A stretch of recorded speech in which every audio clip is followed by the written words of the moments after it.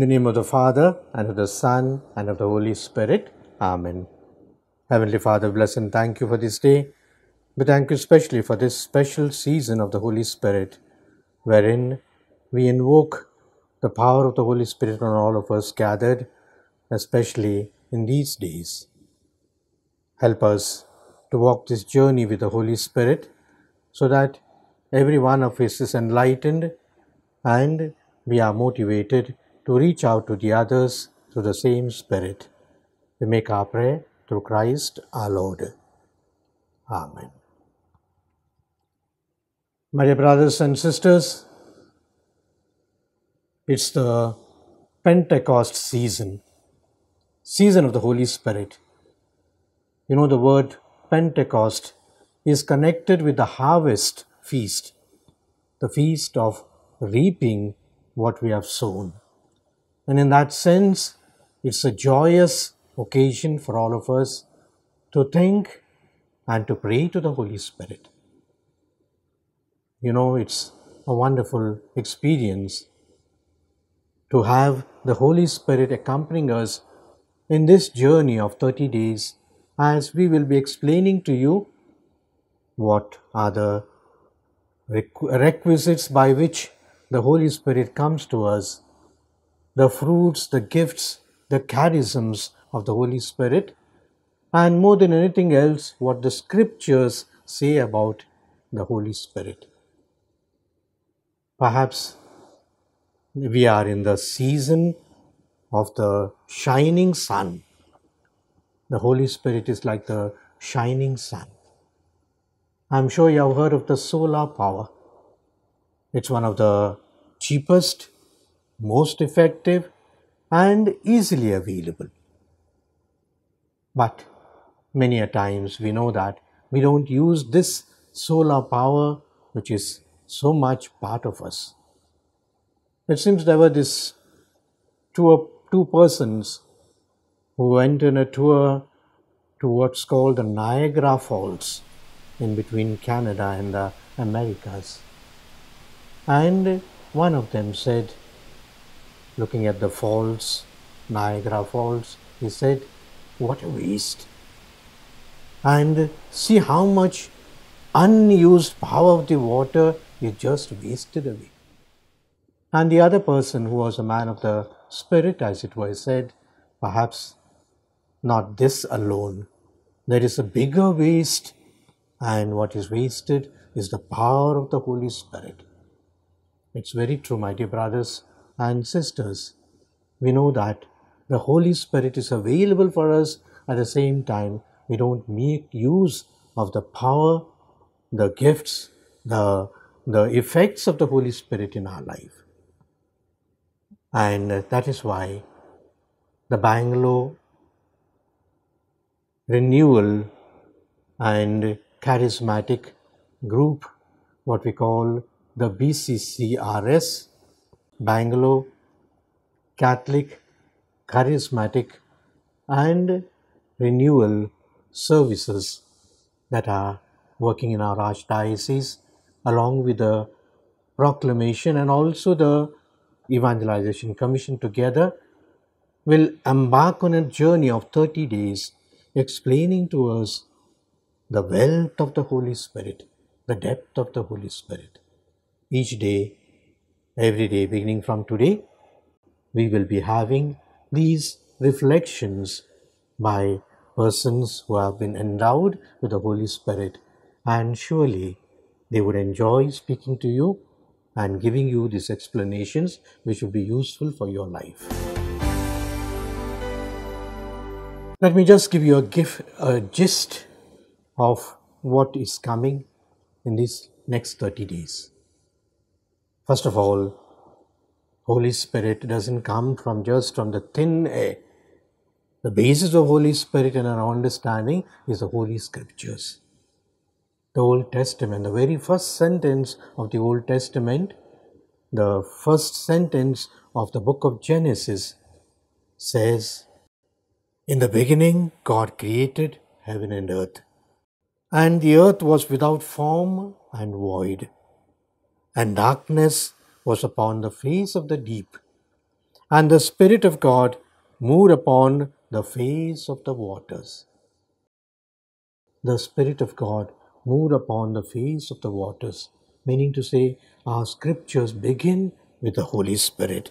And from there onwards, we see the action, we see the involvement of the Holy Spirit in everything. Ultimately, we say the Holy Scriptures itself are inspired and written with the help of the Holy Spirit. So, my dear friends, the Bible is not only a course of events, a course of history that just runs through, but it's about the persons and personalities who have been empowered with the Holy Spirit, and they are the ones, as it were, who come forcefully at every stage in every chapter of the Bible. You start from Abraham, you speak of Isaac, you speak of Jacob, you speak of Moses, the, the judges after him, the kings, the prophets, and all of them point towards Jesus, the Messiah who is to come. Let me just quote one sentence from Prophet Isaiah. Behold, I make all things new. Isaiah chapter 43. And this is how perhaps the Old Testament prepares us for the coming of the Messiah through the power of the Holy Spirit. The New Testament, my dear brothers and sisters, begins with the history of salvation of Jesus' entry into our history. And the sentence, or rather, the proclamation, the announcement that was made to Mother Mary is very important. The Holy Spirit will come upon you, and the power of the Most High will cover you with its shadows. Luke chapter 1, verse 35. And that is how Mary is empowered with the Holy Spirit, and she has all her difficulties, her doubts are cleared by the angel, because you will be the Mother of God to the power of the Holy Spirit. And this is how Jesus is born, Jesus grows, and at every stage we see the action of the Holy Spirit in the life of Jesus. Even when he is tempted, this beautiful sentence that we have when he is going to the desert, the Spirit of the Lord is upon me, for he has anointed me to bring the good news to the afflicted. Chapter 4, verse 18 of Luke. As soon as Jesus has come out of the temptations, he is empowered with the Holy Spirit. And so Jesus was guided by the Holy Spirit every stage of his life. And as he goes about teaching, working miracles, and raising the dead, and so many other wonders that he makes, and so many other lives that he touches, every one of them is touched with the power of the Holy Spirit. And so when he comes to the time of his suffering and death which is considered a defeat, as it were, but his resurrection is once again the power of the Holy Spirit. Jesus rises again with the power of the Holy Spirit. And before his resurrection, he promises the disciples, I will not leave you orphans. I shall send a paraclete. And he will be the consoler. He will be the one who teaches and continues what I have been saying to you. And this is how the church is prepared. The scriptures prepare the coming of the Holy Spirit in a very powerful way. And that is called the Pentecost, the 50th day after the resurrection of Jesus, which is a powerful event in the history of the whole mankind. And that is the day we say the church was born.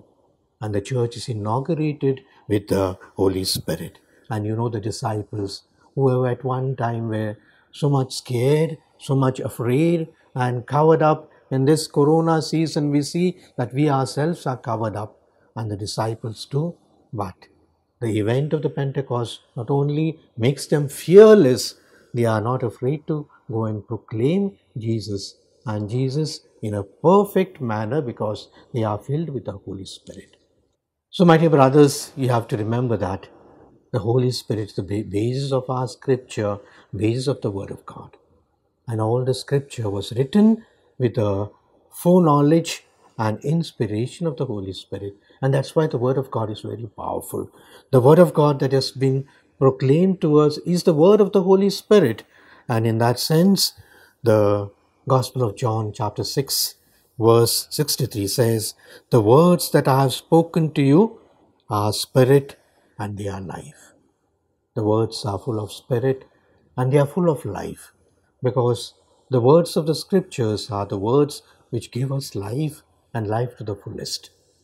Jesus tells us in the Gospel of John, chapter 10, verse 10, "I have come to give life, and life in its fullness." And this life is found in our scriptures. And this is the power of the and the working of the Holy Spirit among us. And these words of the Holy Spirit are very important. And these words of the scripture, that is basically for us, the words of the Holy Spirit, as it were, should surely touch us. Perhaps you have got many occasions when the Word of God stirred in your heart. I must say that in my own personal life, I was also, perhaps I used to read Bible, I used to read the scripture, but then it just didn't enter my life. I was becoming a priest.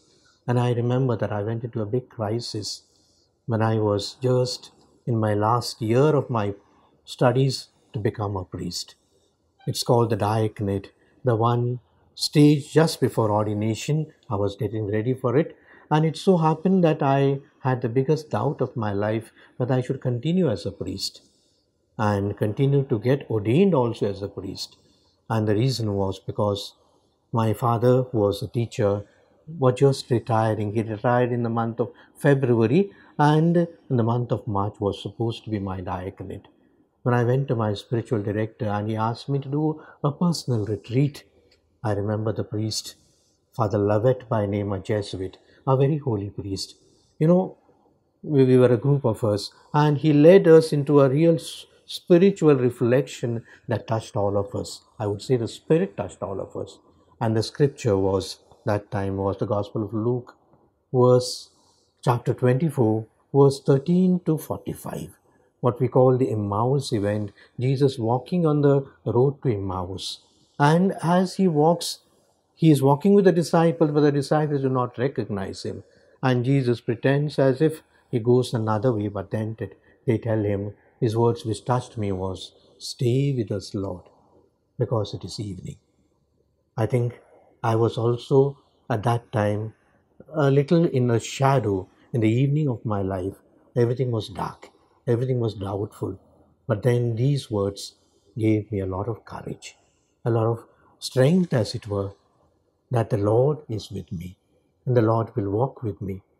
And that particular passage ends with a sentence that, "Did not our hearts burn?" I'm sure your hearts also burn when you hear certain scripture and scriptural moments like it happened to me. And so what I would like to say is, the Word of God, the Word of the scriptures is full of the Spirit, and it surely touches us at some moment, and that is what we ask for. The Acts of the Apostles, my dear brothers and sisters, we have to say that it has not only the scriptures that are explained to us, but also prepare us for the sacraments.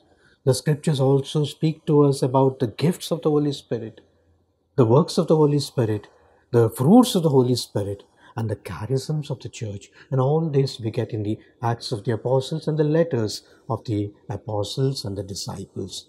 And each of these letters is full of life, full of support for us in our spiritual life. Finally, my dear brothers and sisters, I must say, the scriptures and the Spirit that goes along with it is a hope and a hopeful life for us. The scriptures give us the future for our life. And it's very important for us to say that the scriptures not only give us for our mind, but also for our heart. The Holy Spirit teaches us to pray. St. Paul in the letter to the Romans, chapter 8, says, the Spirit teaches us to pray and to address God as Abba, Father. And that is important. The UCAT, the book that of catechesis for the youth, has got a small sentence which was very important for me. Anyone who enters into a relationship with the Holy Spirit can experience miracles even today. we can experience miracles even today. St. Augustine, speaking about this Holy Spirit, used to say, He is the guest of our soul. He is the guest of our soul. What better guest can we expect? You know, that famous author, Thomas Merton, in his book, No Man is an Island, says the Holy Spirit is the most perfect gift of the Father. And yet, He is the one gift which the Father gives most easily. And if it's so easy for us to have the Spirit with us and to journey with us, why don't we walk this journey, this pilgrimage? So, my dear brothers and sisters, I invite you to be with us in this journey of the Holy Spirit for these next 30 days, when these are brothers of the BCCRS of the Archdiocese of Bangalore will try to explain to you the in-depth, the resources and what the Spirit means for each one of us. I would request you to join us every day in the evening as we pray with the Holy Spirit, as we meditate, and as we try to walk our way with the Holy Spirit. Thank you. God bless you.